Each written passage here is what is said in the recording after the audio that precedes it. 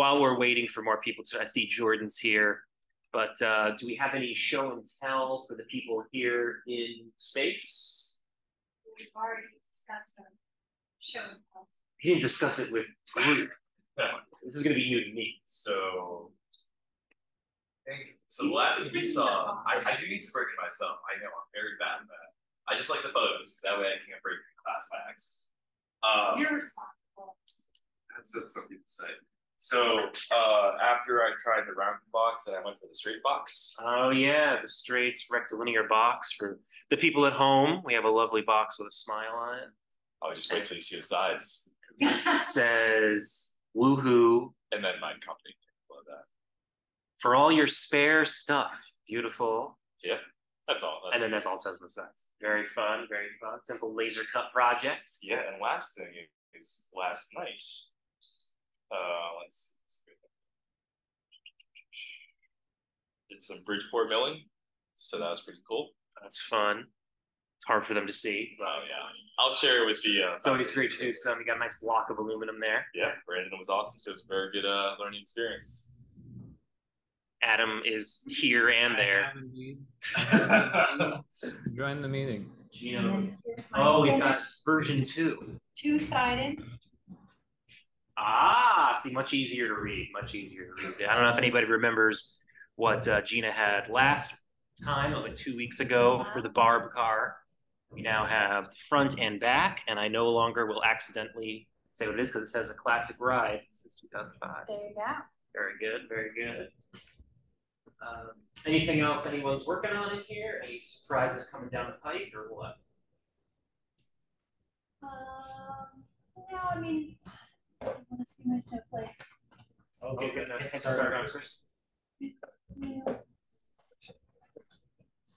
right, so this is a two-part ornament, and this should have a hook, but it was too thin, so it broke off. So there will be a fishing line from this point to this first circle, and then it spins. And then this will have, well, I don't know, side. Yes. But this will end up being two-sided on the other side. It's not two-sided right now. But it'll be more like this. It's got the hearts on both sides in engraved. Test piece. Yeah. So how did you solve the problem of laser cutting on both sides? Just what we discussed was to make a duplicate copy and then flip it horizontally and make sure that you reposition flipped over the pieces very carefully. You essentially created a jig that would allow you to maintain the part's orientation regardless of what orientation it was. And the lovely part is that I ended up getting 2 sets of product. Yeah. And you could technically even reuse it. Yeah. Which is pretty cool. Javi, anything coming down, or that's all you got for right now? All I got for right now. All right, cool. Anybody online? I see Jordan's there. Of course, Adam has nothing to share because he's right here. Oh. I'm sorry, Adam. It's just so easy. You're just right there. I can even share my screen to share what I have. But what? Does Jordan have anything? But Jordan, yes, please. You have precedent. Hiya, sorry, nothing this week. That's totally okay. Sometimes we don't have time to finish up these projects, but hopefully we'll be able to share something very soon, even if it's just a few photos. So, Adam, did you have something you wanted to share? I did. It's a bit of a preview of what's to come. In some ways, I used my partner in the project used the vinyl cutter / plotter for its plotting capabilities. And I did some inlaying using the CNC machine. This is let's see if I can share my screen.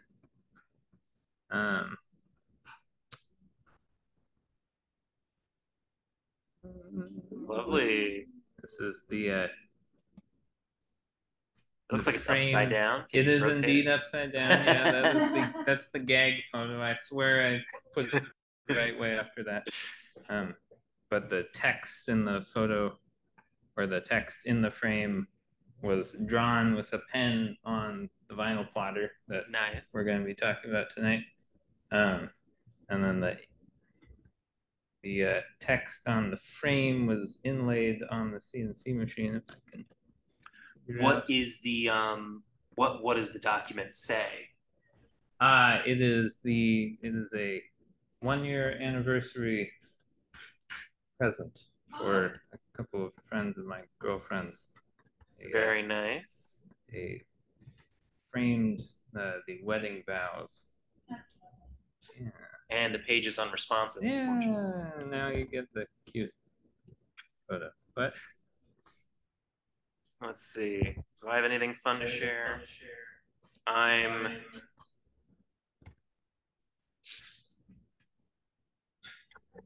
There we go. I am rebuilding some dining room chairs.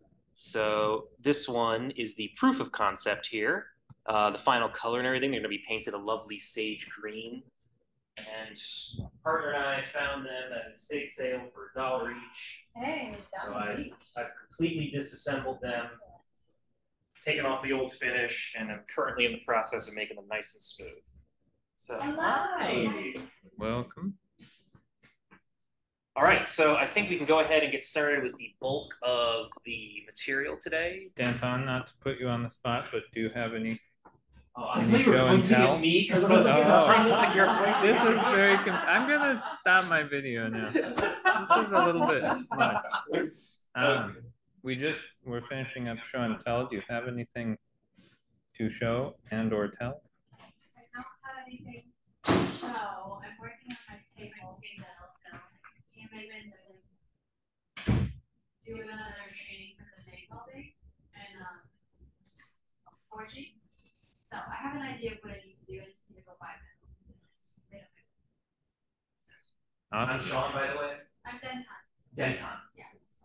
All right. So I'm familiar with everybody in the room, which is always great when you're the person talking in the room. So I'm going to go ahead and share my screen.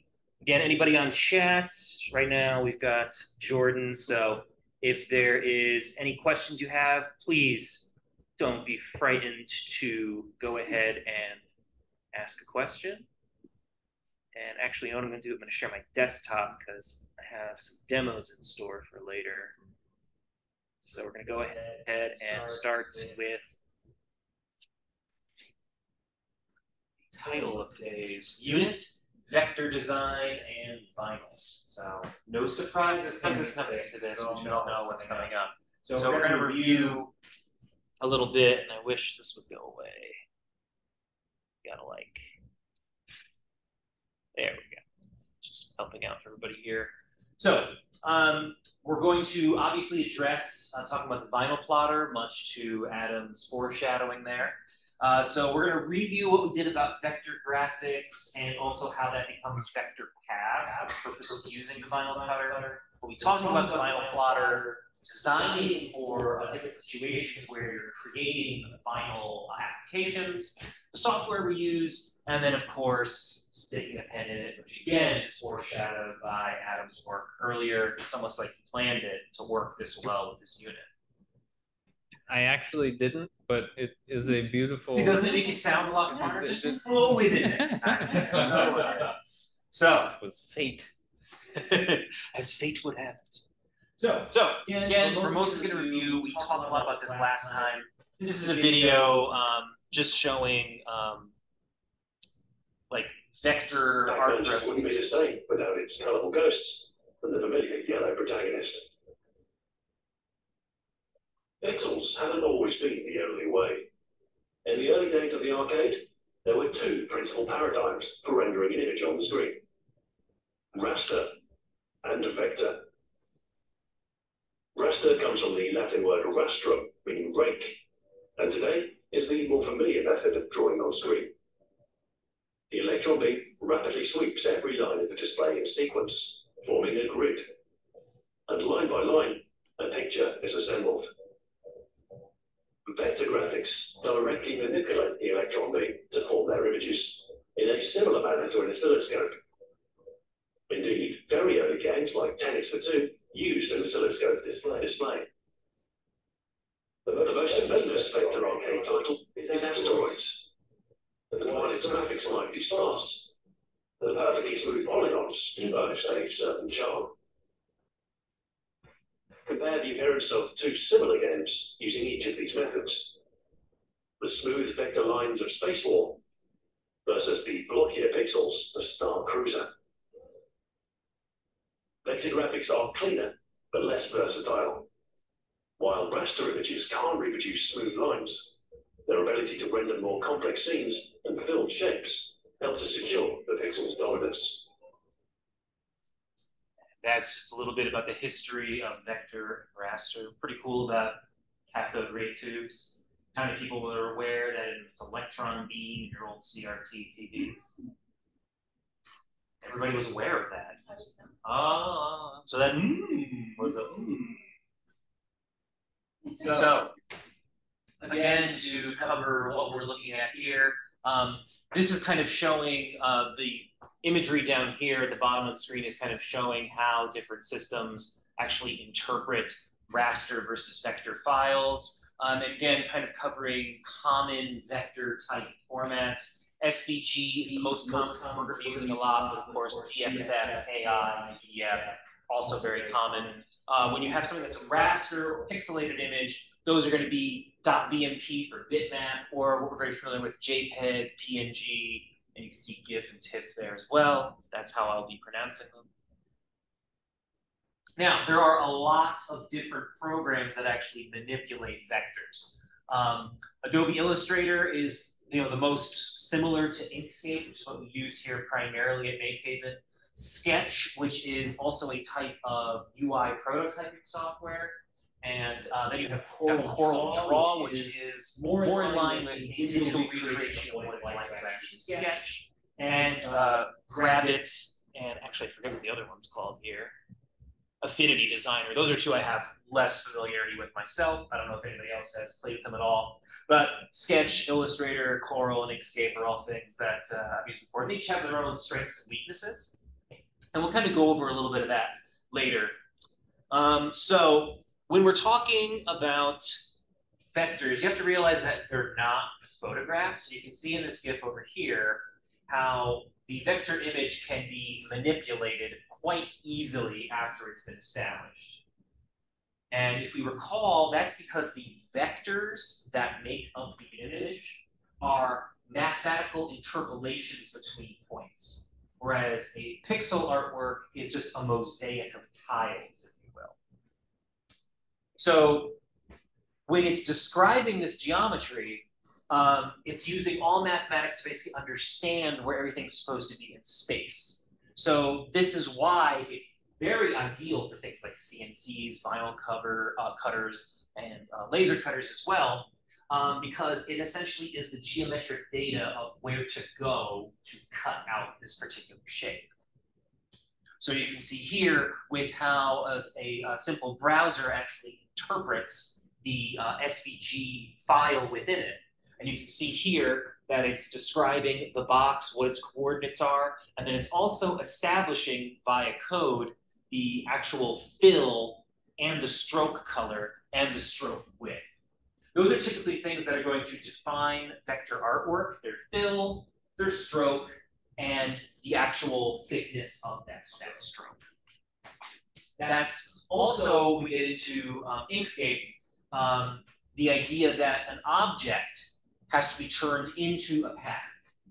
And that's kind of the workflow of Inkscape, where there's going to be artwork you're going to create, then you're going to do object to path to actually turn it into individual paths describing a shape for a laser cutter or a vinyl cutter or a CNC machine to actually follow. You can see within this animated GIF how it goes from being a text object into something that actually has described coordinates for a machine to follow. I know that I badged both of you on the laser. Did you get the laser badge a couple weeks ago? Have you used Inkscape? Okay. So you can see these are all examples of different pieces of vector artwork, all generated in different ways. What's really nice about vector art is, I said 2 weeks ago, does anybody remember what the super cool thing about vector artwork is? Very scalable, and I imagine you might have read that on the slide, but you didn't. I did not. Yeah, I am very impressed. I am absolutely impressed. I've been spending a lot of time. And that's Let's what's have the Inkscape I'm not journey. necessarily but you remember that they're almost infinitely scalable, which is always really cool. And what that means is, unlike doing grab a JPEG off the internet, it's usually very low quality, you try to blow it up, and it's like just completely pixelated where it's unrecognizable. But what's great about vector artwork is that this Bart Simpson to the Obama Hope poster can all be scaled up indefinitely in a vector environment and not lose any quality. That makes them incredibly powerful. There are, of course, some ways to make them more successful. You can see in that bolded list there. They typically will have a reduced palette. You can make them more sophisticated, however. You can kind of see in this swirling logo here, which almost looks like a prototype logo to the Google Suite, but I'm pretty sure it's a logo of something I'm not quite sure. Almost, I think it's is that the Pixma or the, what's one of those file sharing websites? I forget. But anyway, you can see that there's a bit of a gradient in there. And vectors can perform gradients as fills. They can do patterns as fills. There's actually quite a few things they can do that would be more challenging to a certain extent in a pixel environment. But for making them most successful, they're great for nice, broad, flat colors and nice, thick outlines, or, as in the case of the Obama poster, big, splashy areas of color. In vector designing, especially if you're trying to make something look very realistic, it's actually better off, especially if you're going to be doing something later on with that vector file, to minimize its photorealistic complexity. And by that, you can actually import photographs in most vector programs and perform a live trace of that image to actually create a drawing in vector line work of that image. And it will typically make something incredibly complex with like hundreds of nodes. And it's not the best when you're trying to manipulate it quickly and change colors, do stuff, but it is something you can do, especially if you plan to be cutting something out. It's always best to kind of stay simpler because you'll be able to more easily keep track of your artwork and actually control what you want the machine to do without having multiple layers and different things to keep in mind as you put something together. But like with the Hope poster, that is a great example of something where you would still have actually a great deal of complexity to the image, but since it's for print, you don't necessarily have to worry about like cutting it out or using it on a laser engraver. You're just printing it. So it's very close, but not quite the ShareX logo. What is it? It's so close to that. It's some. I'm sure it's some. But like we were just saying, vectors are scalable. So this is an example for an improv comedy festival where they were able to make a gigantic sign using the same source vector. And that's what's great about this, and that's why a lot of companies, when they design logos or different types of specific artwork pieces, they're made in vector format so that if you've got to slap it on the side of the building or you have to put it at the top of your letterhead, you have an infinitely scalable piece of artwork that can be used anywhere. I guess a fun fact when it comes to printing, because a lot of times, if you're not going to be cutting it out, the vector will then have to be put into a raster environment to then be printed in some way. Vectors are fully compatible with programs like Photoshop. Even PowerPoint can also accept vector artwork and it turns it into a rasterized image. What's great about that is that you can always enlarge it to the size you need, drop it into the pixel environment, and have a nice, crisp image that comes out of that. There can be, in some instances, interesting conversations between programs, especially when you're transferring vector data between different programs and even from vector to pixel. Sometimes things get interpreted in different ways. And I'll talk about that when I just kind of show some examples on my machine of stuff that you do. Vector objects are also great for font. Fonts are usually rendered as vector objects on any web browser, but that's why we're saying Control Plus. If you go in a web browser, open up a new tab, and you do Control Plus, or if you're on a Mac, Apple Plus, or Command Plus. Apple's the old way it used to be. You can actually enlarge and shrink your web page, and the text actually doesn't lose its resolution. They are SVG objects that are being scaled larger and bigger based on your viewing preferences.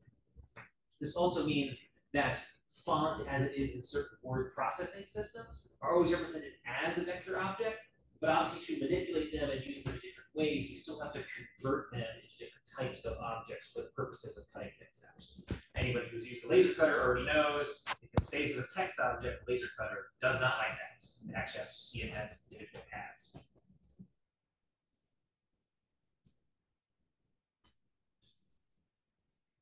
That's weird. Oh, there we go. No, that's very strange. I'm still not sharing. It fell off for me actually. Okay. Oh, are you still on Zoom? I'm not seeing you in the meeting. Something happened to the meeting. Oh.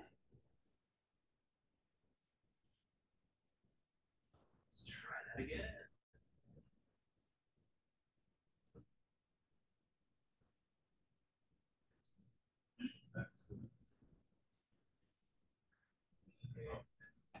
Do you want to just message the foundation script to say that? Yeah. Well, I'm actually still seeing the meeting. Did you? I'm connecting. Okay. I have. You're on Wi-Fi. Hmm.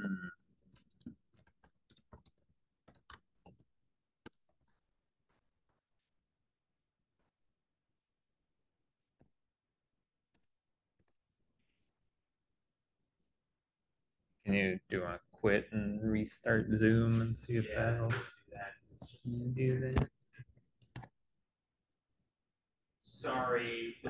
As with most technology, turning it off and turning it back on. Sage. Always the first thing that you try.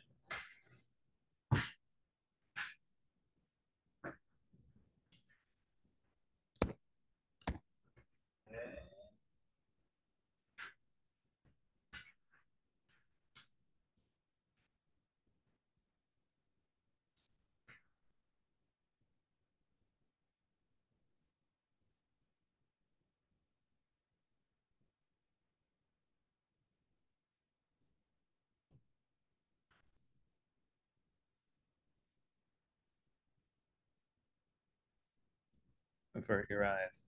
Oh, yeah. You can remember this string of characters. This is confidential. So we can go Zoom. It's to illicitly start the foundation Zoom. I don't know.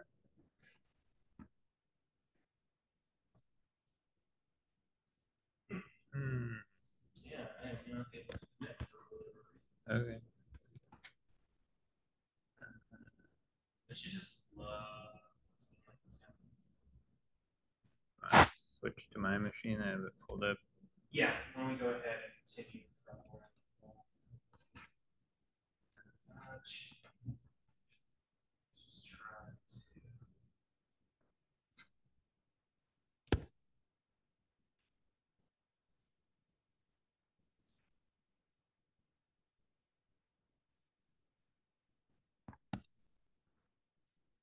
All else fails, close all tabs and restart. I know, it's almost yeah, I can't even connect. Yeah, that's Something's going on with that. So unfortunately, people in here will have the advantage of my demos, but not necessarily everybody else. Yeah, just unplug it. Yeah.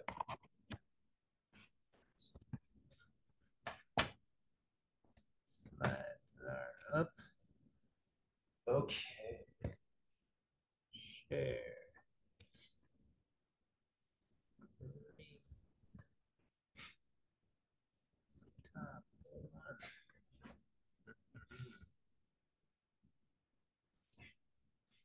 So,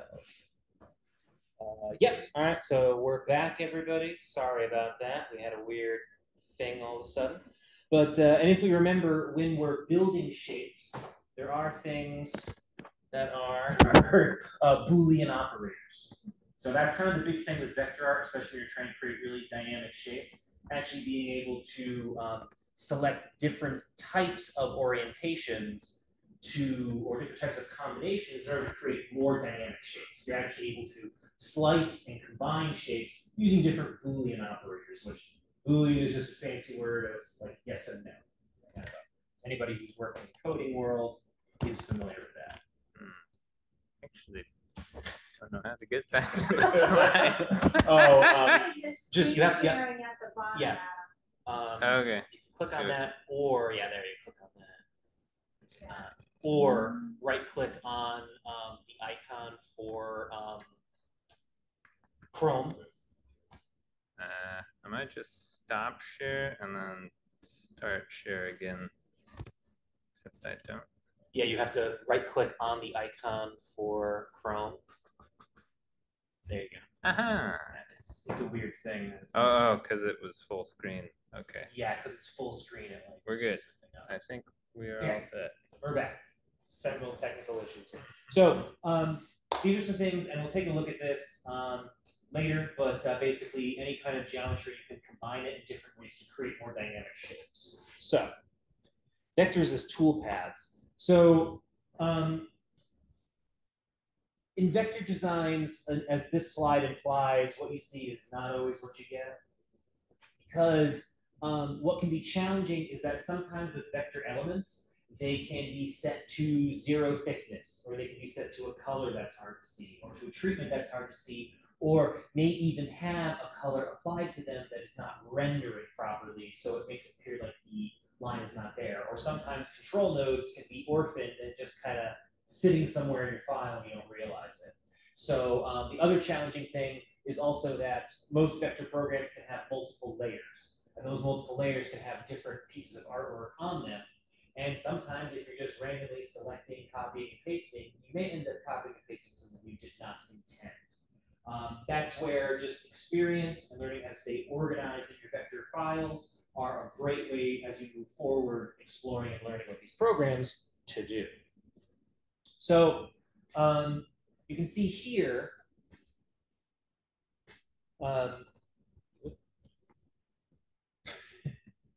More things go away. So you can see how in certain instances with these ellipses, the ellipses can be defined, but in certain instances, if you extend the ellipse, you ruin the illusion of depth that the original logo has. So if you look closely, and I'll gesture with the mouse so people at home can see, or no, I can't use my mouse, I use this one. You can see here how on the original, we have a actual ellipse going behind the bear over here, and there are areas where the bear's foot is standing over it, whereas if you extended it, you kind of lose that illusion. And that, in some instances, can also cause issues when, for instance, a laser cutter or other type of device is trying to interpret what's happening. Because if you were a laser cutter or a vinyl cutter that is seeing the ellipses and the artwork of the bear, and you try to cut everything, you're going to end up cutting through the bear image and not actually creating the layered image that is represented here. And this is where you have to think about how things actually cut out. So the vector graphics are always based on lines that usually have little control nodes coming off of them, that each node having 2 little control handles that are essentially the vector that is veering off of that node and blending into an adjoining one. When you're working with ending tools, you're changing the locations of those nodes, changing the angle of attack of the vector, the magnitude of that vector, and you're also adding and subtracting material as you work through it. This looks like the Animorphs logo to me almost. I don't know if I'm like really getting a deep cut for anybody in here, but that's the first thing I thought of when I saw this. But something to realize, and what that bottom paragraph is talking about, is if we look at one half being the green and black side and the other half, just the red side, sort of representing how this might be cut, we have to understand how our laser cutter or our vinyl cutter might actually start interpreting what all this is going to look like. And it sees the paths, not necessarily the fill, but it sees the lines that make up the artwork. And if that were, for instance, to pass under something, the artwork needs to express that. So for instance, if right here on the A, as I motion over with the mouse, you can see this line between the white and black halves. If I wanted that to actually be cut out by a vinyl cutter, I would have to make sure a small vertical line is there to describe that as a fully complete piece. And then, for instance, I could have additional artwork showing that it's being covered up or going behind something. But you have to realize to just have the artwork sometimes is half the battle. You actually need to consider how the machine is going to interpret it. So again, like I mentioned before, SVGs have two major components, fills and strokes. So you can see here as it's represented via a actual web browser. There are always those two components of fill and stroke. And also fills and strokes can have their own interesting artifacts about them. So you can see that in this ABC, we've got a red infill and a blue line outfill. You'll notice on the lower corner of the C, however, a tiny errant artifact. That could be something left over from how the C was originally drawn. It can even be just artifact of the settings of the line. But that is something where I have to think, might that be cut? Is that represented in artwork, or is it an artifact of how the artwork is being treated? So the other thing to consider is how things like stroke width are actually going to affect the machines we use. So for Gina and Javi, what's something we know about strokes from using a laser cutter? How to make a thing, you've got to specify the thing to be pixels, I think. It'll be interpreted after, but yeah, it always has to be set to very, very thin. Our laser cutters, and there are like different laser cutters out there that can interpret data a little bit differently, but the laser cutters downstairs especially, they can't really discern between inside and outside of a stroke. They just see line. And if there's a stroke attached to it, the laser cutter, even the vinyl cutter too, doesn't realize that that's like part of the shape. For it, that is an artifact of the visual style applied to the line that it doesn't see. So for instance, if this ABC was in fact an interesting vinyl decal we had created, that was in two layers, a red layer and a blue layer.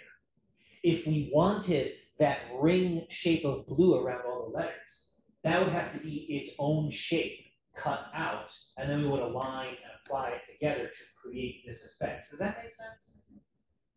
Cool.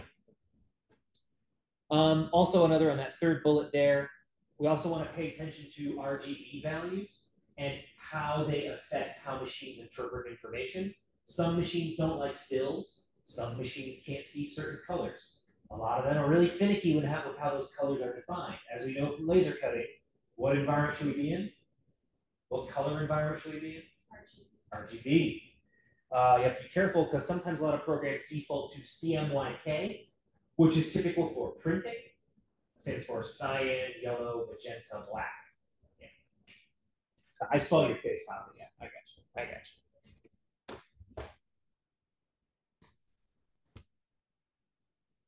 You got somebody. Oh. See, I keep wanting to use my mouse. I should get rid of it. There we go. I've admitted somebody to the space. All right. So, best practice for vector toolpaths. Point one, keeping everything on a single layer. That's just to make sure you don't have absolute headaches with everything. When you're working with vectors, I find a very helpful thing is if I've gotten my vectors like 90% there and I really like what I'm doing, copy, paste it onto a new layer. Layers in graphic programs are essentially like, if you can visualize it, it's just taking another sheet of paper and laying it on top and doing more artwork on that piece of paper. Each layer being a new piece of paper that's completely separate from the layers below it. However, vector programs like to be really screwy and allow you to select objects across multiple layers. And then when you copy, it'll flatten them all into one image. Just something to keep track of and realize that's what those programs do. You can avoid this by actually, there's usually a little icon on the layer that will let you lock it, meaning it stops any form of editing to it, and you can also hide it so you're not looking at it anymore and being distracted. In terms of making sure it's going to be a toolpath, Single layers are also very important because it's that layer that's going to be seen. And if you have other ghosted layers that are also in there, it could lead to aberrant behavior of the machine going forward. So always make sure, good practice there is to actually make sure you have a working file and then like your final export version. So a lot of times when I'm working with vector artwork, I'll have like just this file that's a complete mess, all kinds of different shapes, stuff going on. And then when I've got the artwork I like, I'll open up a new file that's set up to all the parameters that I need, fit my artwork on there, and export that just to make sure I have a clean file. There are, of course, other ways to keep that cleanliness. That's just one that's worked for me for many years. In terms of overlapping shapes, you always want to make sure you're like clipping things out, meaning that if you have overlapping shapes, if I want an oval to appear on top of a circle, I have to realize that A, they have to be two separate shapes in order for something to cut them as two separate objects. But I also have to make sure that there's space between them, especially with the vinyl cutter, because it's going to create a sticker out of one material. We've covered the RGB color space, and we also want to think ahead about different settings the machine is going to have, how the machine is going to behave, and the colors that machine can interpret. Like I mentioned, some colors just don't work with certain machines. As we know from laser cutting, if you don't have red on the RGB scale all the way up to 255, again, that great arbitrary 100% number of 255, the laser cutter just doesn't know what to do with that color. It's like, that's not red, it's pinkish. It's very red pink though. Also, when it comes to working in certain vector art, again, depending on what the final result is, it's going to be a toolpath. Things like gradients or other very complex visual fills are not going to translate. The laser cutter doesn't know what to do when you give it a fill that's a gradient. It's just going to say like, well, I guess this is a color, and it'll just kind of do its best. And when we let the machine just kind of do its best, it's like with AI nowadays that they get like 10 fingers on one hand and like a weird eyeball in their armpit or something. But it's trying, okay? Let's give it a break.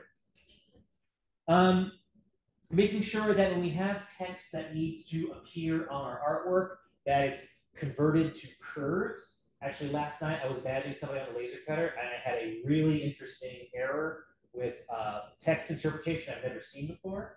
Is that it was an etch pass, but because we had neglected to double check that the line weight was down to the right size, it actually etched the entire area of that fill as one object, even though all we could see on the screen was the correct image we wanted to create.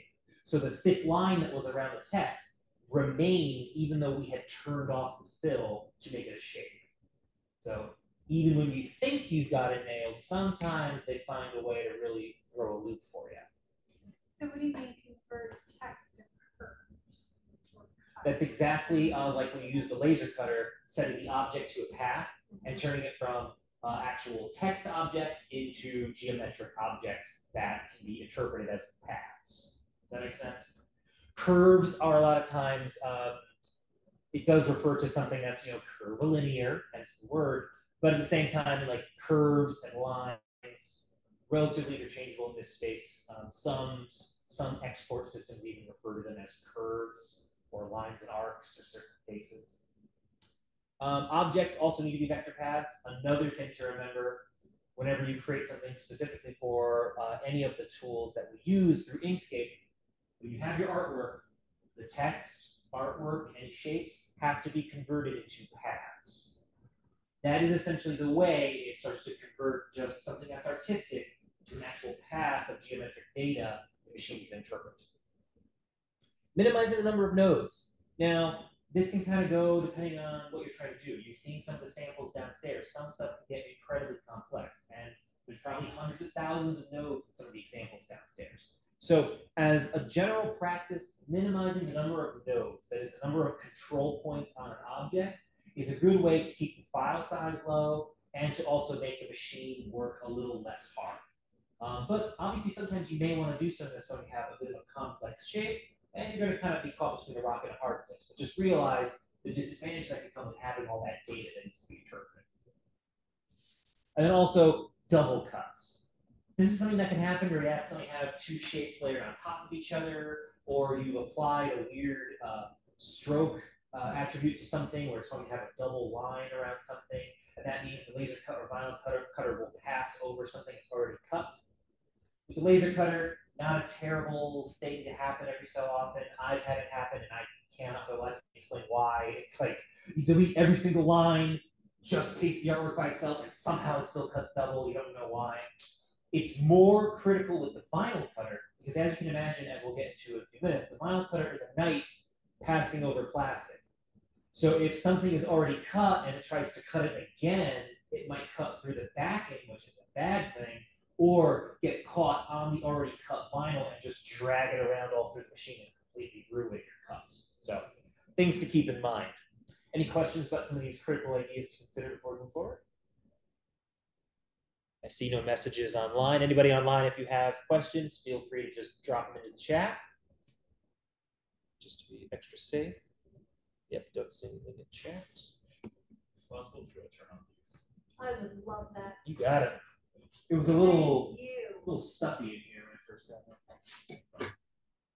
So vinyl cutters are just 2D plotters. Plotters being essentially, as you can see in that lovingly archaic example, of essentially a big 1x1 sheet of paper that a machine through CNC control can actually draw an image on.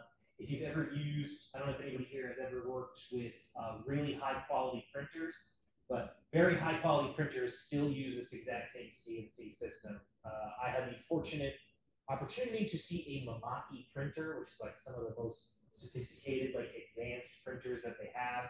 It's like a huge 8x10 bed, looks exactly like a CNC machine, but instead of a cutter head, it's got a special inkjet system that just shoots ink at a very specific pixel point and just goes around adding colors. It's pretty cool. And it can also print on like undulating surfaces. So it can actually detect how high something is and like print on an uneven surface and like actively distort it and stuff. It's pretty cool. But what you can see here on this page are the examples there. You can see different types of cutter heads for different types of jobs, all having different blade angles, different leaf angles, and different tasks. You can see with the different colored nubs on them, they can always be identified by color based on manufacturer. Different manufacturers, like if you use a Cricut machine, it's going to be different from what we have downstairs. I believe is Epson. Was it a machine? Roland, that's it.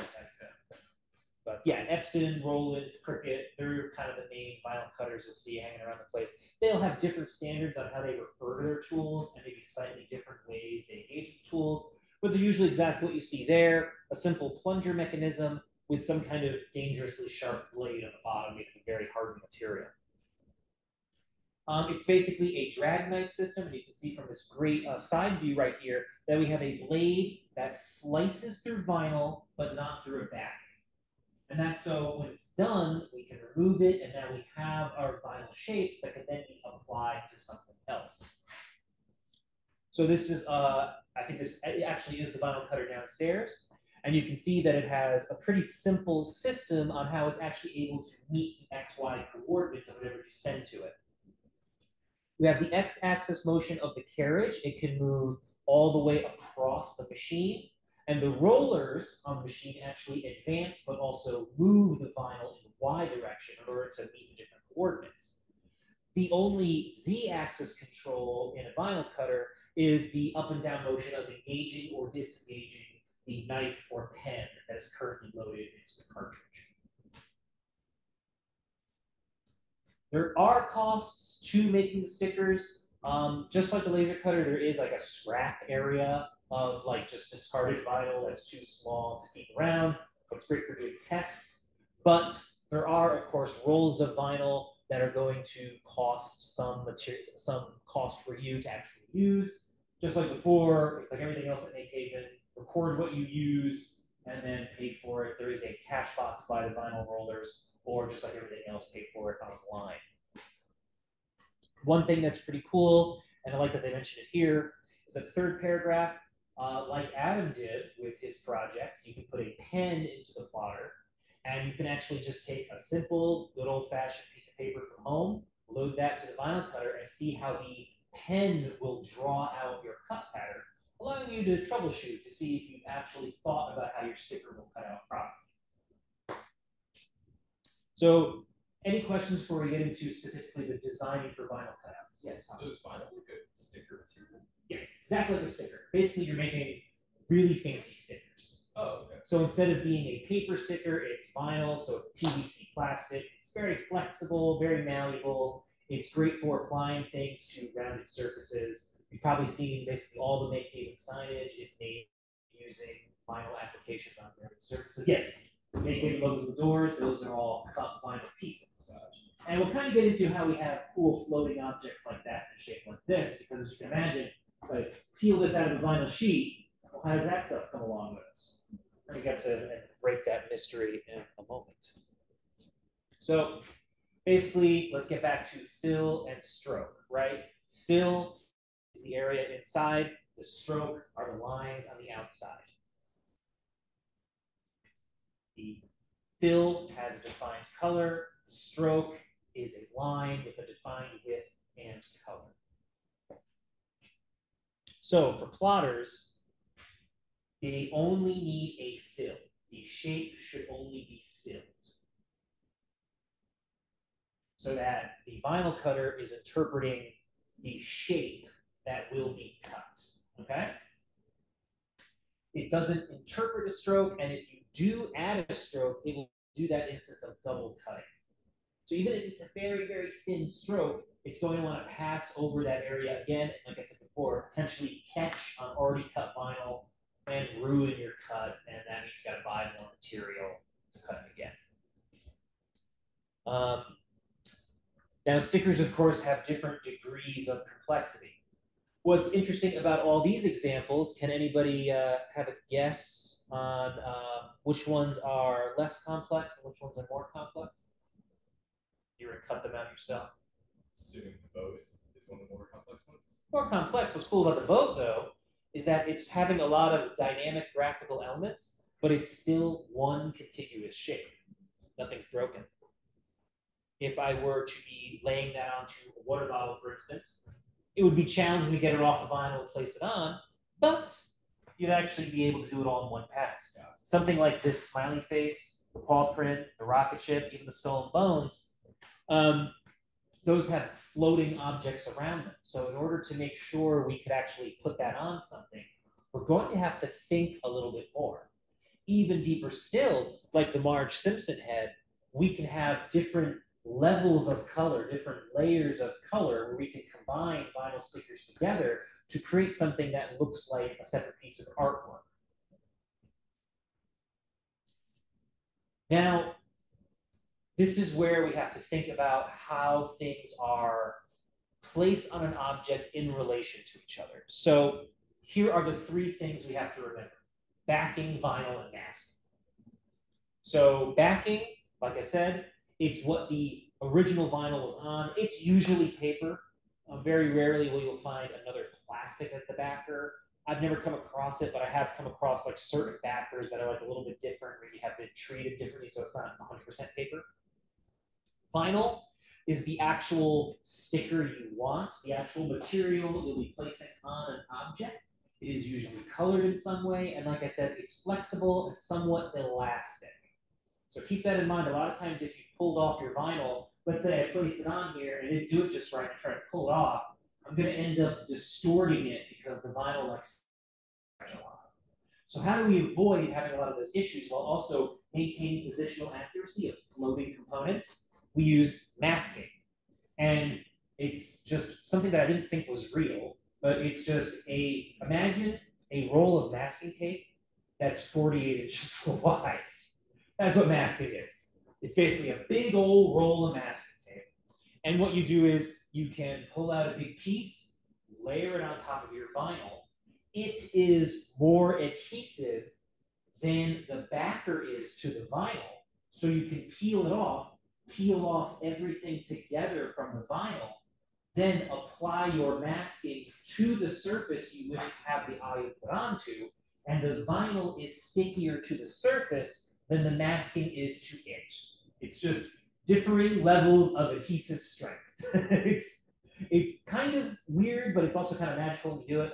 I've done some sign building in my past, and like it's really cool when you can transfer that stuff and you pull off the mask and you're like, holy crap, it's like I actually did it somehow. but it does work. It just means you need to have a lot of care in applying things. Definitely when you're cutting the vinyl, it's going to have a lot of area in it that we have to remove. So if we look over at the MakeHaven example here on this door, when it was originally cut out, this entire thing would have been just one big red circle with different cut lines. In order to create this logo, we had to remove this vinyl shape of the robot in a process called weeding, where we remove vinyl we don't need for the purpose of what we're trying to create.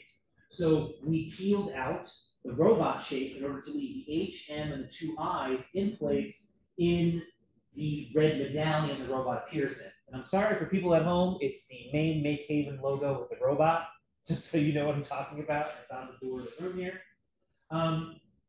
When you have properly weeded your artwork, you also probably, because imagine this is going to be on a big sheet of vinyl, so it's also going to be a big red area that this is on. I would have removed that big red area too. Meaning that the only thing I will see on my backing before applying the mask is everything I want to put onto the wall, onto the glass, onto the object. I then take a nice big piece of that crazily large masking tape, and I very diligently press it, making sure there are no bubbles. I might use a plastic squeegee to make sure all the air is removed and that there is proper adhesion to the vinyl. And then I hold the backing paper, peel off the mask, and I have my vinyl sticker ready to apply to a different surface. That's just kind of a little overview of the process. Somebody trying to enter, or is there a question? No. Oop, oop. All right. So that's where you can see, as I mentioned, with different ways to apply vinyl, the Homer Simpson, for instance, was applied in a similar technique. However, there are multiple colors. So the MakeHaven logo is great because it's just one color with multiple objects. But let's say I have multiple shapes that require positional accuracy on their placement. So that's where we're going to use a thing called registration marks. They're going to help us make sure that these separate elements all align together. And so you can see here with Buttercup from Powerpuff Girls, we have the different color layers. So for instance, in order to achieve the illusion that they're colored in, we have a full black backer. We have a layer for green, a layer for the flesh color, and a layer for white. This is what's cool about vinyl, is that we can actually use white as an applied color. And you can see those little rectangles above. Those rectangles are the registration marks. As we progressively have masked layers, so we have the different pieces of vinyl on masking tape, we layer them on in a particular order in order to create the illusion of the fully illustrated image. So for instance, we would start with the black, then probably do the green or flesh, and then finish off with the white. And that's something we would know depending on how we had set up the file. Luckily, a lot of the colored layers don't seem to intersect with each other. You can see how they're utilizing black to do a lot of work with the final decal very end. There are some challenges with this, however. The black being used for the base of this image is a very strong color. Some vinyls are mildly translucent when you get to different colors. So there is a possibility that if we were to make this, the black might bleed through a little bit and make the overall color a little dull.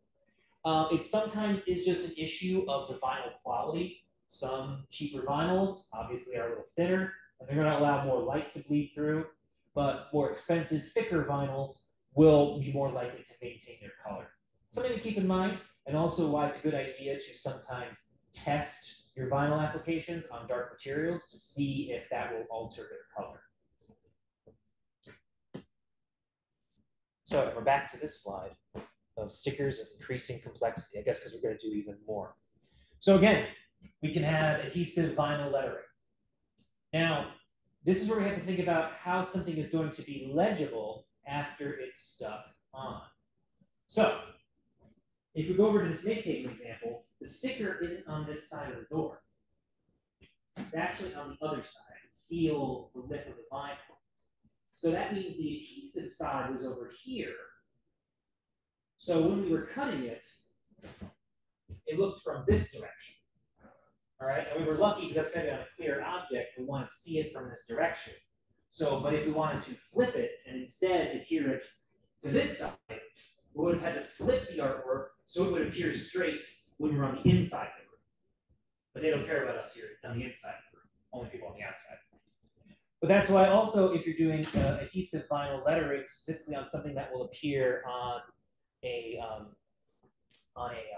uniform, I don't know why I couldn't think of that word, you have to realize that in certain instances, because of where the actual sticky side is going to be, you've got to make sure that when it's placed with the sticky side down, it's going to be in the correct orientation. That's where, for instance, prototyping, like was suggested earlier, by putting a pen in the cutter, and you just kind of flip it over, you can see like, okay, if I took this off, put it on something, will it be the correct direction that I want? And it's also good to always do test cuts as well. So if I was doing something this complex, I would probably just take 2 letters, set up the file, cut it out, mask it, put it on something. Okay, is this coming out the way I want? And then I realized, oh, I got to flip it horizontally or vertically to get the effect I'm going for. So, software for cutting vinyl on the plotter. So we're going to look at a very particular example. With any design, you're going to, I think this is for a thing we're going to do a little later, but you're going to use Inkscape to create a design, and then you're going to actually cut it out. So in this case, we're going to look at Bulbasaur. Great representational character for everybody here. So you can see, much like before, there's going to be a large black layer, 5 layers of color, and then letters and all colors that are used for registration marks. So you can see here, just like with Buttercup from before, we have our black layer and all the different color layers that make everything up. And you see the logic behind how they're breaking up these colors. Because black can easily be seen as a contiguous shape throughout the artwork, we know that's got to be our base layer. And then any other shape that's going to have a lot of additional color we can use. Technically, we could have cut out the blue body of Bulbasaur as one solid piece and then laid on the other elements on top if we wanted to. It uses a bit more material and will mean that the sticker will be kind of that many more layers thick, but it also comes down to what you're going to be doing and how efficient you want to be with the material being used. Just there's more than one way to skin a cat, however more that saying is. So the vinyl can be cut directly from Inkscape on our vinyl cutter downstairs. I think this is just a short video demonstrating how this actually works.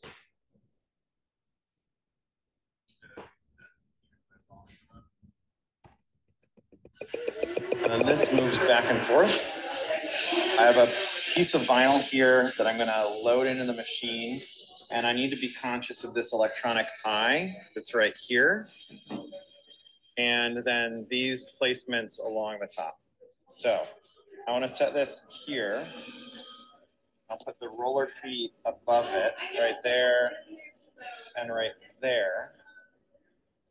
And there's going to be some extra. You can't cut here or here, but we'll load this down, and it's now mounted, so it doesn't move. Now over here, we want to say that we have a piece in and hit enter. And now this is going to measure how wide it is and how long the piece is. Now it knows that it's 5.9 inches by 4 inches. That's it for the setup.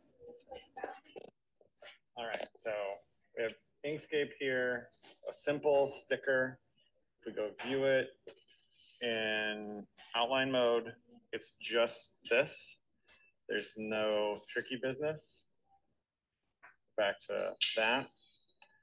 And it's as easy as going to File, Print, then we go search through until we find the Roland GS24. We click on Preferences, and here we do get from machine. I want to see it in inches. That matches what was on screen. And then we say, okay, and apply, and then print. Pause it. Ready? Yep.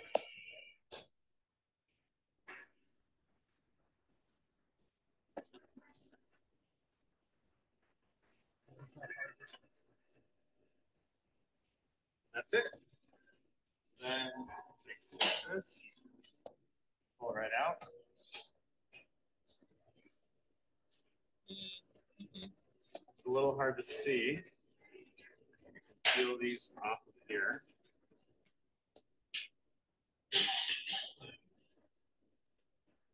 Yeah.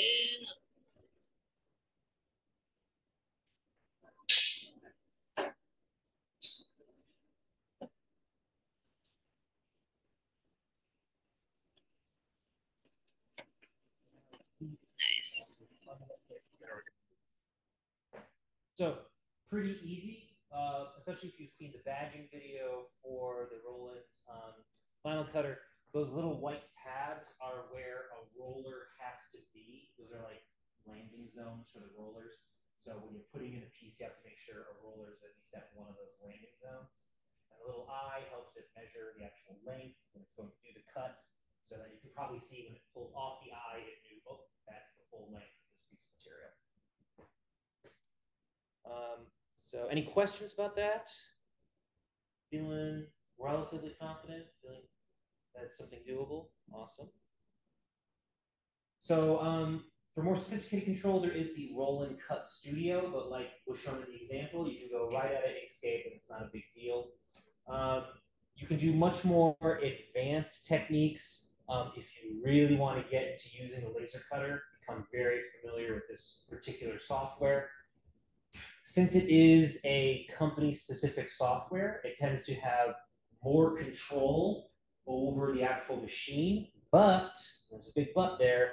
A lot of times these programs can be a little clunky to get used to. I'm sure any of us who've bought a printer, and there's the proprietary printer software it comes with, it's kind of clunky and weird, and like it also tends to like kind of butt its way into other stuff and can be awkward. But as you saw, Inkscape is more than capable of printing straight to the vinyl cutter. Now, this will show a full example of the Bulbasaur being done, and you'll get to see kind of how the registration marks come into play when putting it together. So you'll notice it has the masking, and you see how you kind of have to make sure it's pressed real down so the masking will pull it away. And you'll also note how it's already been weeded, because remember, as we saw with the MakeHaven example, there's a lot of extra material there that's been removed. So they're slowly pulling away the mask. Notice how it's inverted on the mask. And they're going to use the letters as registration. But see how they're using some additional backing to make sure the rest of it doesn't stick?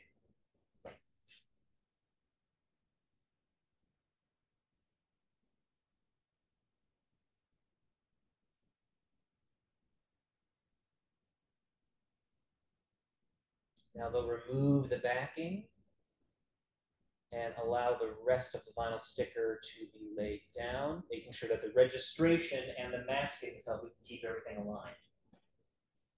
Little bit of a mistake there, but not a big deal because they didn't hear it properly. But you see how well the vinyl is starting to stick to itself. So that becomes a little challenging.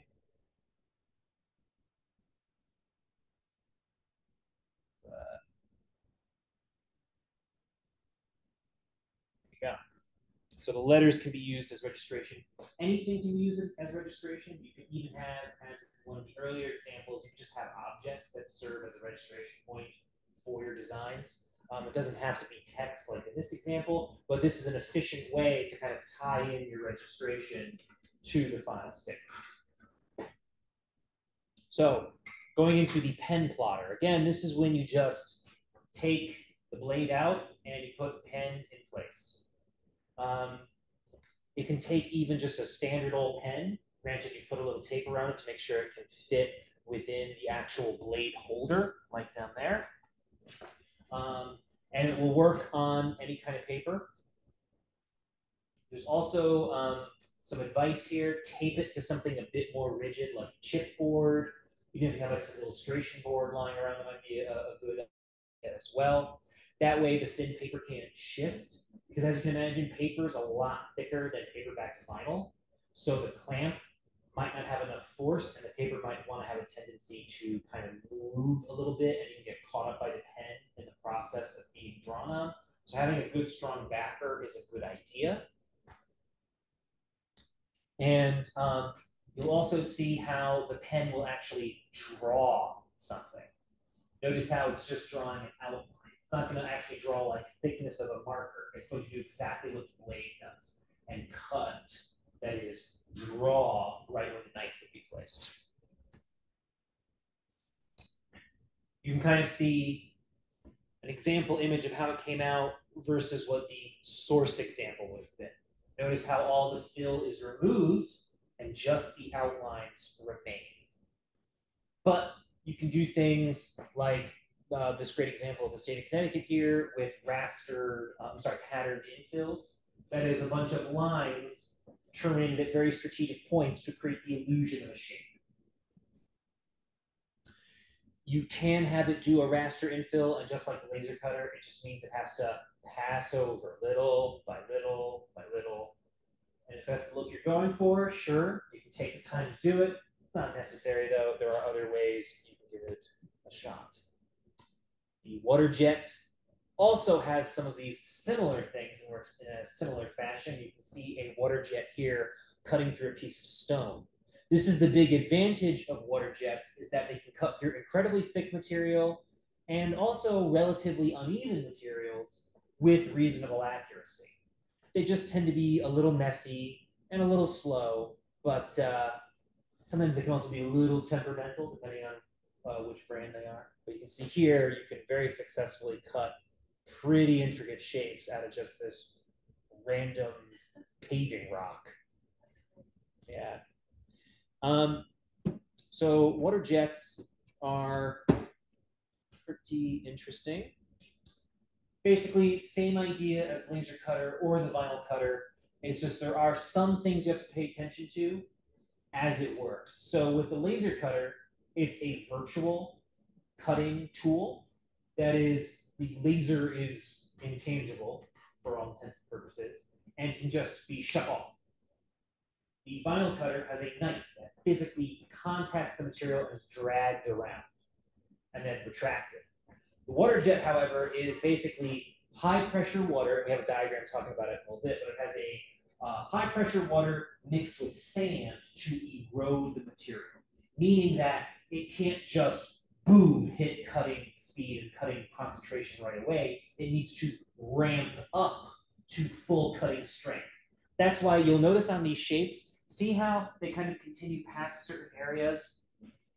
That's called lead-in, and that gives the water jet something to start, get to full cutting strength, then cut the shape, then also have a place to exit and wind down. For certain instances where it's stopping a cut, it won't necessarily have to go to an offset cut like that or an out cut like that. But it is good practice just to make sure it will completely cut through the material you're trying to cut.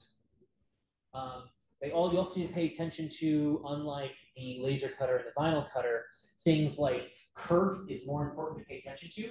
Again, with the vinyl cutter, we could barely see the cut lines on that example. And for those of us who have the laser cutter, it's a very thin kerf, almost imperceptible in some cases. But on the water jet, as you saw in that example, it's like shooting a big, like 1/8-inch jet of water filled with sediment through that object. So that means whatever your object is, you have to make sure you're leaving enough room for it to be cut on the outside so that you can end up with the shape you want. Also important to realize is that the water jet can stay in one place for a moment and potentially erode more material as it's standing there. That's what I talk about relative accuracy with the water jet, because it's just shooting water at something. It has a tendency to cut a slight taper to certain objects, and if it dwells in one spot for too long, that erosion will be greater and greater and actually lead to some inaccurate areas of your part, unless you've planned appropriately and you've made sure it's doing that where it doesn't matter. There are costs to using it because it is a machine that requires a lot of power and materials to run. So just keep that in mind. As you can see in this diagram, very high pressure water and garnet, which is just very, very hard sand that's also incredibly sharp. It's actually the same sand used at the sandblaster. So if you ever had a chance to play around with that, same type of sand. They will also scratch up your cell phone screen very badly, as I found one time. I bought a freestanding sandblaster and got my phone scratched up with some garnet fell in my pocket. Really fun to discover that. But the sand does most of the work. However, what's really cool, the person who discovered the water jet was actually a logger, and a log was pushed into a water cavity that then displaced a bunch of water, and it shot out of a hose and actually sliced through a little bit of wood. The guy who saw that was like, huh, like I wonder if we could do that better and longer. So that's how the water jet was invented. And so essentially, it's high pressure water, again, mixed with garnet, eroding the material that it passes through. That means the tip has to withstand an immense amount of pressure and has to be incredibly hard as to not be eroded very quickly by the garnet. So that means the tip is brittle and expensive. Isn't that great? All those properties are very brittle, expensive materials. But it will cut through just about anything. Obviously not materials that are much harder than the garnet. In fact, what's cool is in the food industry, they use water jet cutters to slice up meats and other things. Because think about it, it's a blade that doesn't get dirty because as soon as it cuts through something, it pumps through something and filters. So they just don't use the garnet. And also something to keep in mind, do not put your hand in the water jet. I know it sounds really cute. It's like high pressure water. Oh, it's high pressure water. It will deglove your hand and you'll just be left with bones. And if the garnet's on, you won't have the bones either. So it's just water, but it's not cute. It is something very dangerous. And unlike the laser cutter you can see here, there's not really like a guard that kind of stops you from going in there. So just be aware of that. Because certain operations may require you to, for instance, move the splash guard. So you can see in this upper image, the splash guard's down. In the lower image, that yellow splash guard's been flipped up. With certain cuts, you may have to move that splash guard in order to cut an uneven piece of material or something, in which case you're exposing yourself to that jet. So again, don't touch the jet. There's horrifying videos online of people putting dummy hands through there, and it's horrifying to see what a water jet will do to a hand. So it'll cost you a lot more than just $200 if you put your hand in there. And again, it can cut anything given enough time. It'll cut stone, glass, other very hard things, and also thick things. So if for whatever reason, like in that top image, you wanted to cut a countertop, you could easily just throw a slab of granite on there and it will erode that into a nice shape for you. It will also cut thick metals. Again, it's just eroding them. Keep in mind, the water jet will leave really sharp edges on what it cuts. So make sure to be careful. Maybe if you can, use handling gloves. And if you have the opportunity, if it's material that's soft enough, you can even just use some sandpaper or some other grinding stone to remove some of that sharp edge, depending on what its final use case will be. It is CNC controlled, just like all the other machines we've been talking about. And it can also cut at angles, if you get it just right. In some instances, I've seen people actually angle the material on the cutting bed, so it cuts a beveled edge across something. I don't believe the water jet downstairs has an angled axis, if I'm not mistaken. It just has an XY. Axis. Yeah, it's just. It doesn't have an additional axis. You'd have to set stuff up. Yeah, you have to set it up to cut at an But angle. you can raise the head pretty high, and you have some flexibility to fixture things at whatever angle you can cut. Yep, especially helpful if you guys ever get onto form turning on the metal lathe. Water jet's a great way to make some wacky forms, cut at an angle, so you can turn that into a form turning tool and harden it and all that stuff. It's a fun thing you can do. But you always have to make sure the material is held. As you can see in these images, The water jet just has like these weird ribs you lay stuff onto. So you have to make sure that the work holding is really secure, either with clamps or weights, and making sure the part won't shift during cutting. It can get a little sloppy in there, but it's not that bad. And you also got to realize that certain parts that might be cut out, you might have to put a tab on them to make sure they just don't drop down in certain instances, so the part won't just drop while it's being cut. That's where you have to add tabs to something. Like this slide talks about, we add tabs so that, and I'm sorry about that big block being there if this says content review, but essentially tabs are going to interrupt the flow and still allow the material to be attached. You'll typically use tabs on something that'll be easy to cut afterwards. Hey. Little. Wasn't sure if you had to edit that. So. But for the Omax editor, that's the actual software that powers the water jet. It has Control T, so you can add tabs to different areas. And again, make sure it's something you can cut afterwards. So if you're cutting a big block of stone, it's probably big enough and heavy enough where you don't have to worry about it shifting once you cut it out completely. But for instance, if you're cutting relatively thin sheet metal or even like up to half-inch thick sheet metal, you're going to need that object to kind of stay there, especially if you have very important features that have to be maintained. And so again, afterwards, once you're done, you can take it off the stock and you use a hacksaw to cut through it. But if it was a big chunk of stone and you didn't cut through it all completely, well, what are you going to cut it with? Just some things to keep in mind. So next steps for us to take care of. We are going to get badged on all this stuff, and we're going to design in vector software of our choice. Inkscape is great because it is free and it is used by the machines downstairs. If you already have Illustrator, all that stuff can be imported. I'd like to do some demos on my computer just to show you some quick things about these different programs we talked about. I just want to make sure people online will be able to know about it or see it at least. You can open Inkscape. Okay. And so the other next step for you is to cut out something on the vinyl plotter. Start simple and get more complicated. If you're feeling incredibly ambitious, try to get it on the water jet, see what you can do, get some exotic materials, cut something out. So what I'd really like to do is, and you'll see these cool resources, because of course we're going to share this document with you, so you'll be able to check out that stuff. So just going to open up Inkscape, if I spell it correctly, on Adam's computer. It's already open. Oh, look at that. The project he was working on is there. That's cool. But I don't want to mess up any of Adam's great work, so I'm going to start a new file. And first things first, anybody can't see this, I believe you shared the desktop, and so everybody should be able to see what's going on. Oh, oh, oh, oh.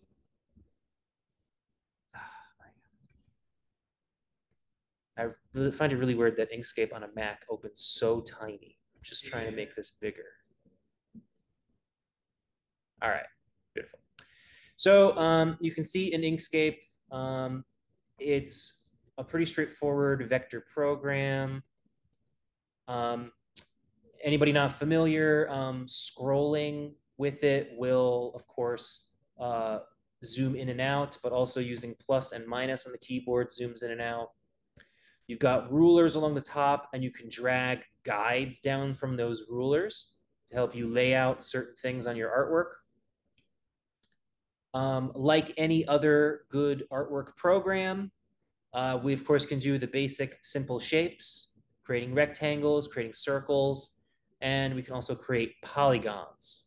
So some of you may have a little bit of this for review, but just to go over, we can create something like a simple rectangle, and then we can also edit its fill. So if I go over to the fill tab here, and I go over to the selection tool, make sure the actual shape is selected. I can change its fill. Let's say in this instance, I want it to be red. Here we see in the RGB environment, red, green, blue. The A is for alpha or opacity. If I'm intending to have this cut out by any machine, it should always be 100%.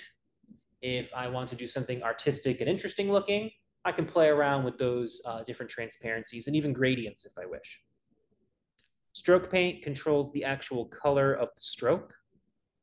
In this case, it's already set to black. Stroke style allows me to specify how big the stroke actually is. Typically, if we're working with any of the machines, we tend to recommend using the pixel scale. And you can do all kinds of things to make it a lot bigger. And I think the fill, I still didn't 100%. There we go. It's also kind of fun. 100% on the colors in RGB is 255, but 100% in alpha is 100. They decided not to use the same number for alpha. Don't know why. But you can see I can control an outline. And what's also interesting is that, let's say I go to an ellipse and toss in an ellipse like this. It's remembered all my previous settings on what I had already done for the rectangle. I can also just go ahead and easily change the color. So why don't I make this kind of a weird magenta? And I think I'll make the stroke kind of an annoying green color. Like, I'm kind of interested here because I actually find this very painful to look at. I'm having a hard time looking at it. My eyes are getting angry. But I wanted to show two different colors here to talk about Boolean operations, which are a great way to get multiple types of shapes. And that tool, the Boolean operator, is, where is it on here?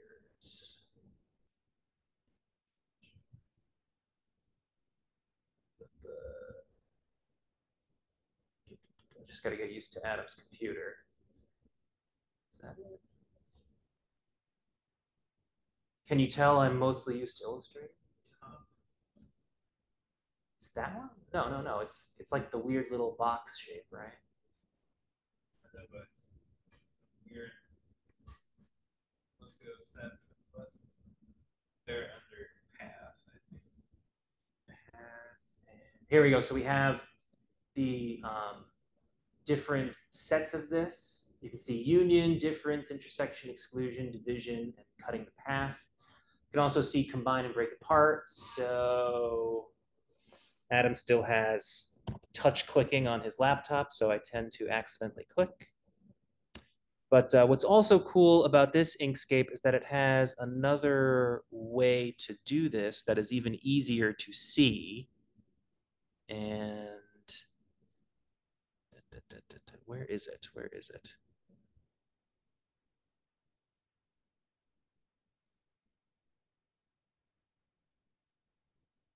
Well, at any rate, if we go to union, it unifies the shapes. So wherever they touch, it becomes one and it becomes one shape.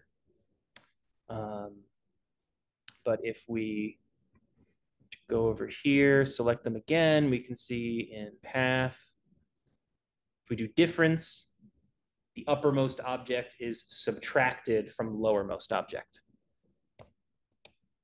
And as with all the other permutations, it will do that. No, that's duplicate. I keep going back to that one because it looks exactly like the symbol.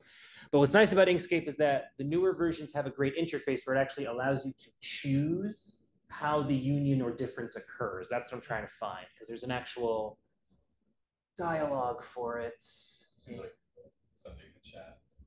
Somebody says in the chat, what's going on?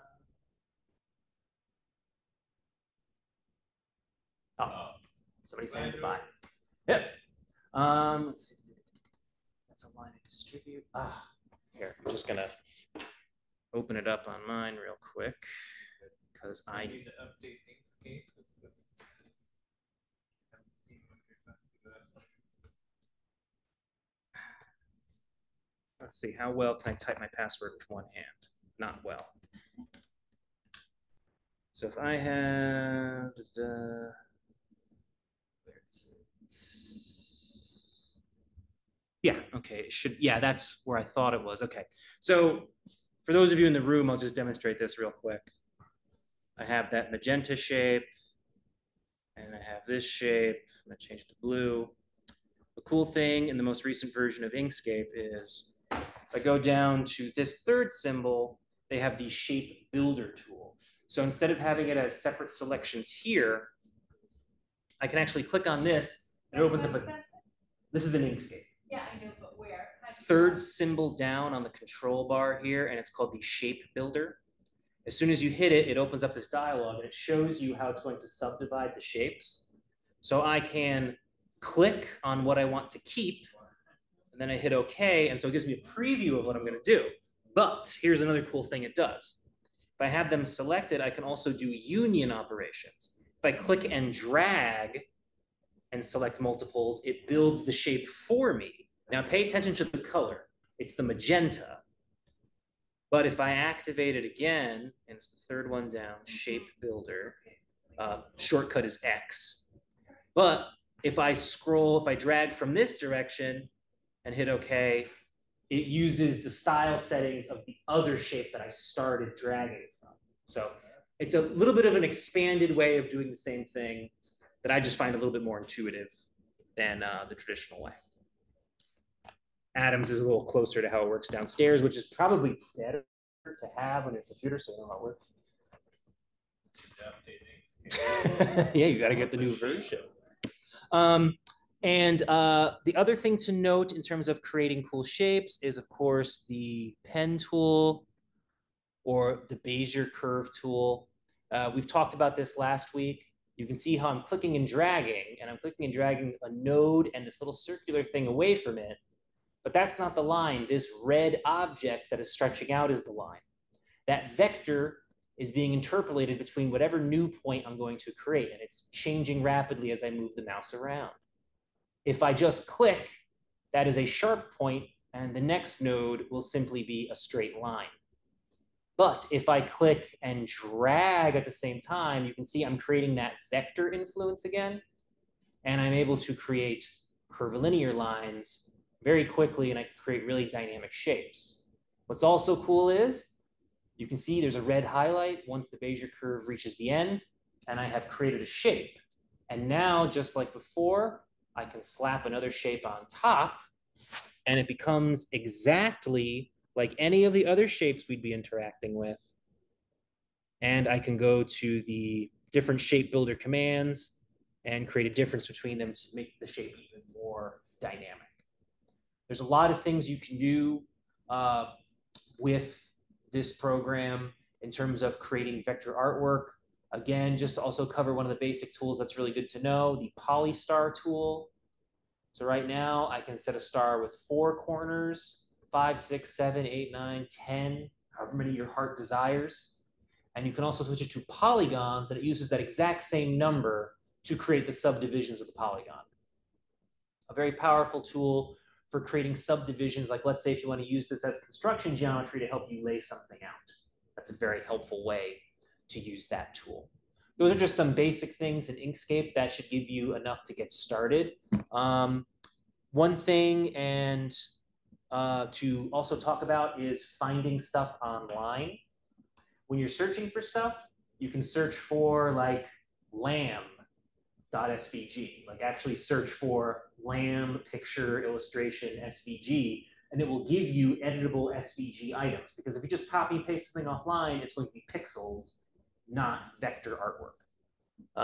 I can actually, for right now, let's see if I can reconnect, because I would like to show that. Let's see if I have the ability to connect. No, I don't, it seems. Oh, back online. Can I make it? But at any rate, that covers all the basics for everything we need to cover about Inkscape, and it looks like I can get back in. I have to end it to start. No. Join in. So I'm going to hop back in, and I'm going to share my screen just to show a couple of other demos real quick. So just going to stop Adams. Make cool music effects. So, just real quick, I want to go over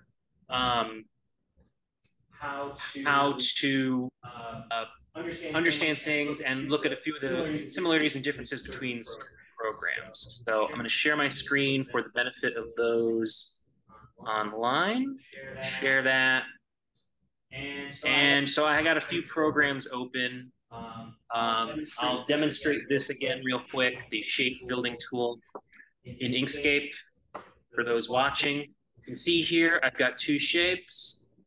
And then the third item, you can see here's the selection tool, the node edit tool, and then right down here, the third one, the newest version of Inkscape, the shape builder.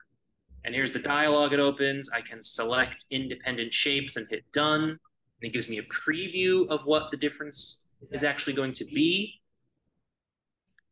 And I can also click and drag to build a shape and hit OK. And whatever shape I start from and drag, those style properties will be applied.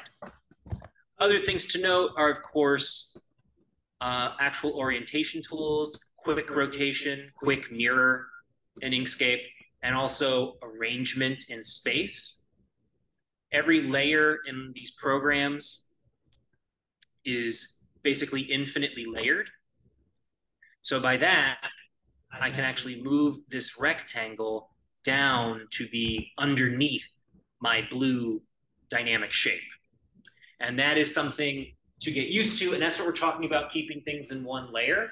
You want to make sure either everything is contiguous in one shape altogether, or that you're working from different isolated layers, because while there's actual space in Inkscape here on one layer, we're just on one layer. If I go to the layer tab in here, I can add a whole other layer to work with that would be completely isolated from all of this artwork. And it will have infinitely many sub-layers that I can add artwork to. So if I do that, I add a new layer. We're going to go ahead and call it layer 2. And go to layer 1, I can lock it so that I can't edit anything there. Now you can see, can't do anything with this stuff, but I can draw something new on top that will not interact in any way with the other objects. Even if I try to select them, I can still only manipulate this. And so that's what I was talking about with maintaining layers, but also realizing that there are arrangement layers between each of the objects in a layer. But ultimately, it's flat. Once you're ready to export the file, it's all in one layer. Right. But to also, to that point, if I go to view outlines, this is what the machines will see. It'll see all these lines layered on top of each other. So if what I thought were contiguous shapes that are going to be cut out in full pattern, that won't actually happen. The machine will instead cut all of these independent shapes, and I'm left with a hodgepodge of different objects. Mm. So that's why it's important to realize how many A, layers you're working with, and B, what's on those layers and how they're going to interact. That's why it's always good to jump between outline mode and normal mode, just to make sure your artwork is going to make sense once you get to the vinyl cutter. So if I really wanted this pink shape to have a little corner cut out of it like this, so that I could send this to the vinyl cutter and have these shapes ready to overlay one another, I'd have to actually cut the blue shape out of the pink. So I can do that in a couple of different ways. And I'll demonstrate one that can be pretty effective. So let's say I select this blue shape. I'm going to copy it using the shortcut. And I'm actually going to get a new layer. We're going to call it layer 3. I'm going to lock layer 1. I'm also going to hide it. You can see the different symbols there. So I'm in layer 3. And I'm going to do a special paste. I'm going to go to paste in place. That means it's going to paste it in the exact location I copied it from. So now I have a duplication of that. I'm also going to go back to the first layer, and I'm going to make it visible again, and I'm going to grab my magenta square.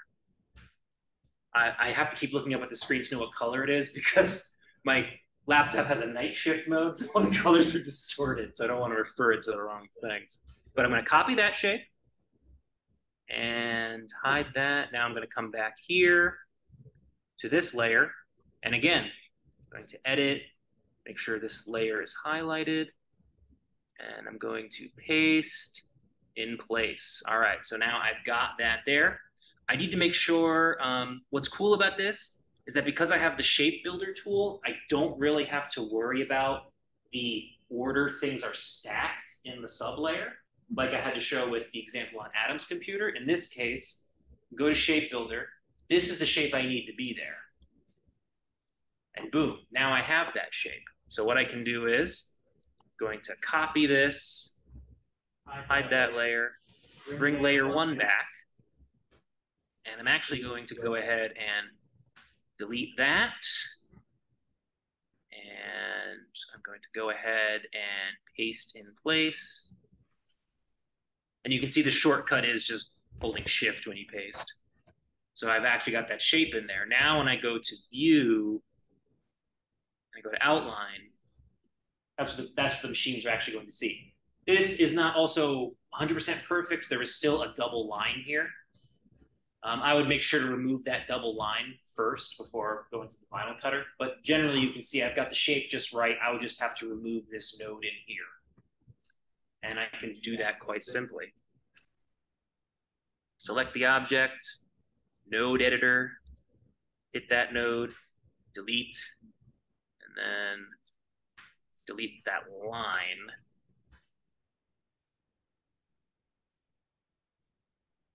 Okay, well, Illustrator, you do it that easily. But I'd have to just... It's the break path at selected nodes, but it's a little bit more, the one to the left, I think, if you have both those nodes Delete selected. segment between Yeah, these people. yeah. Get rid of that guy. So in Illustrator, you can just do that by simply clicking on it. In this, you gotta hit another button. Now you can see... That's called break segment. Yep. Yeah, remove segment between. Yeah, so I have it selected. I got the node selector tool. You can see here, delete segment between two non-endpoint nodes, or join segment to form a new segment. So I highlighted the segment by clicking on it, hit this button to delete it.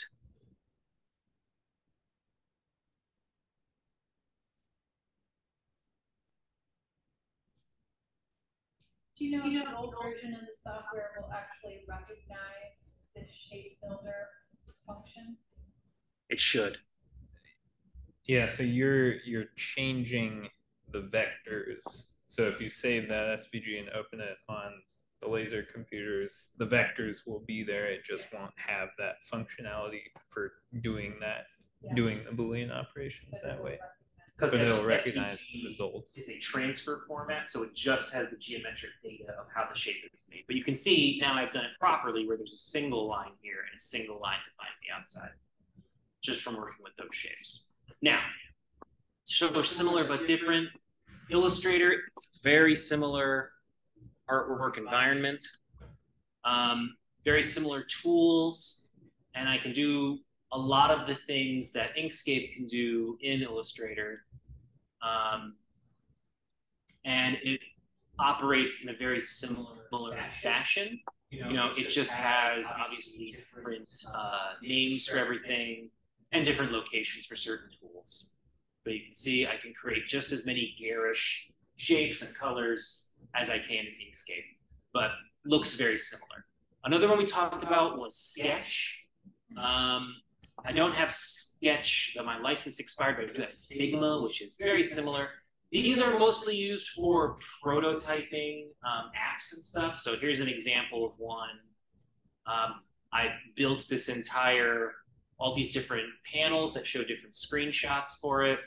And then I can also connect all of that with different animation. This is driven by vector artwork. It's all vector artwork in this system.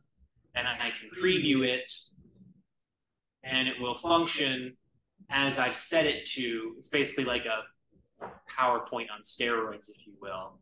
and it allows you to simulate the proper aspect ratios and interface of any mobile device. It's probably going to work a little slow because it just doesn't like it when I have so much stuff open. But, there we go. I'm going to load it real quick. I recommend Figma also because it is free as well. And if you're interested in getting into anything like UI design, it's a great tool to have. As you can easily, you can see it's like a little fake finger setup. And yeah, I can like create all these different things. This is just a really crude login page that I made and stuff, and I can go to all kinds of different stuff. I can create scrolling effects, but you know, that's just kind of something you can do, adds a little bit more life to your artwork. But that's something really cool to use. What I also want to demonstrate is the difference between files you find online and other types. So if I go to presentation, which is still going to be up here, exit out of that. The noun project is a great place to find different types of icons. Let's say, let's just have some people search for some reason. You search sword and something like this, it will bring up icons of that, and they're all in vector artwork. So here's like a pretty simple one. So a few different ways I can do it. You always, you just basically create an account and you can get any icon and download it. But like, let's say I want to be real smart. I'm just going to copy the image. You're not going to get any of my info. And I paste it here. It's just pixels. See? Oh, and I have a specialty brush on right now. Even if I go into a vector environment like Illustrator and try to paste it, it's still just pixels. You can see the difference between the vector artwork below and the pixels above. So what you actually have to do is download it. You can see, you know, just getting a basic download of an SVG. You can also download a PNG. That's also just another file format. But got this. It's all ready to go. I can grab it out of my downloads folder. And I can dump it into AI or any other graphics program of my choice. I'm going to delete this pixelated one.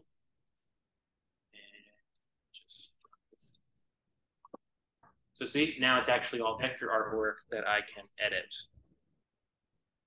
See, it's not losing its pixelation. You can also see all the nodes. Again, if I go to Inkscape, same deal. I'm going to turn off outline mode. Back to normal. For sake of clarity, I'm going to go ahead and add a new layer just so I'm not in all of our legacy stuff. And boom, got it right there. Yep, and oh, that's the image I copied before. Actually, I've got to import the SVG. And yeah, you can do trace bitmap. Problem is with trace bitmap is it leads to a lot of artifacts, and the software isn't, because what's going to happen is it's going to see the pixels and it's going to start like tracing around the pixels. And there are different things you can control to reduce noise and stuff like that, but it's always going to be a little bit imperfect because the software still isn't great at just knowing when to just make a freaking straight line. But yeah, just like before, we've got artwork, just drop it in Inkscape. So here's another thing to pay attention to, DPI for rendered SVG. Inkscape is in a 96 DPI environment. Most other vector programs are in a 72. So if you're trying to do stuff like design something in Illustrator, then bring it over to Inkscape for the laser cutter downstairs, your stuff gets scaled randomly. And so this is the reason. Newer versions call out what your environment's going to be when you import something. But older versions, you either have to leave what I call a key object of a known size, so you know the scaling factor you have to go to get to the original, or just know to change the environment number before you export. But you can see here, this is that vector artwork that I just got, no pixels. And if I zoom out, I can see the nodes. So don't fool yourself by just copy and pasting offline, because it's always going to be a bitmap image. And again, if you're searching for something like, let's say, something that we'll definitely find.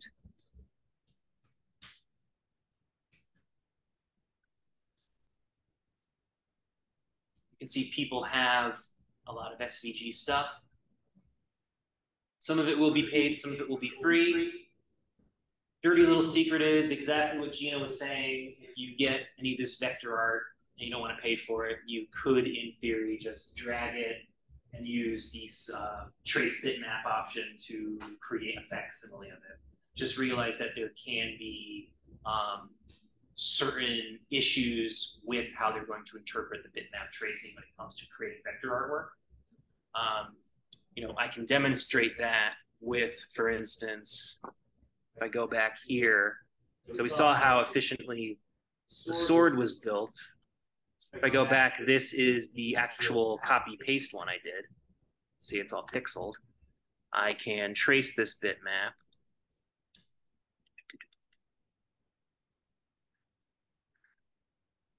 I think it's under path. It is under path. It's always weird how they organize stuff. The third down. There we go. So you can see here, with the certain controls of tracing bitmap, it tells you the mode that it's going to use to detect edges. There's a few different types you can use. Typically, standard ones are fine. Threshold is how much it's going to pay attention to little details. The higher the threshold, the finer it's actually going to look at certain details. And then you can do things like, excuse me, actually change how it's going to look at and alter the image. So if I hit apply, it's going to go ahead and trace it. And I've got a tracing here. And it's not bad, actually. But there are Might be the best tracing. I know, because it's also coming from like a very simple image. Very simple. Starting with. Yeah. But yeah, you can see, so there's the trace, and that actually is probably pretty close to the original SVG file. Yeah, almost indiscernible. I see one little artifact that's interesting. Here, so let's highlight them both in the node tool. Oh, you can only highlight one object at a time with nodes, huh? God damn it. Yeah, you can do that in Illustrator. It's not a problem. But see, there's some midpoint artifacts here and a few more artifacts around the tip. Whereas with the true original source SVG, there are fewer nodes. Honestly, given that it's such simple artwork, it's fairly negligible, and at this scale, you're not really going to notice it. But just realize that it's going to increase the number of nodes because it's not able to detect when it just is one single straight line.